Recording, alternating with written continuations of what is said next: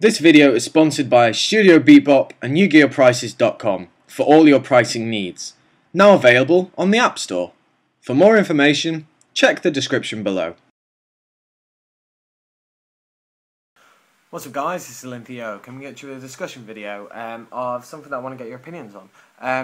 The new format is not that far off around the corner. We have less than 2 months until the next ban list. And yeah, I just kind of want to get a discussion of not what's going to be banned. I do not want to know what you think will be banned. This is not what the video is about, because there's going to be so much speculation in less than a month that I'm going to be sick of it. So I don't want to start it off already. But there's one. If the question is, if there was one card that you could put from the ban list, put it back to 1, 2, or 3, what would it be and why? What card would you love to just see back in play? That, you know, it might be a favourite card, it might be something that goes along with a deck, it might be something that you think shouldn't be banned. And basically, I want to know why. Why do you want to see that card back? And yeah, what's the reason for it, basically? There's so many cards that people could say that they want to come back. There's so many things that could come back and really shouldn't.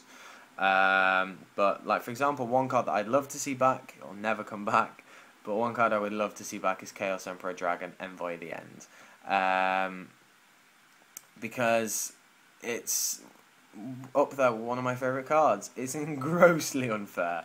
It is not a fair card by any stretch of the imagination, and it should never come back. But I'd like to see it come back, because it's just such a cool card. I remember playing it back in the day when it first came out, with obviously the BLS and the Chaos Sorceress and all that.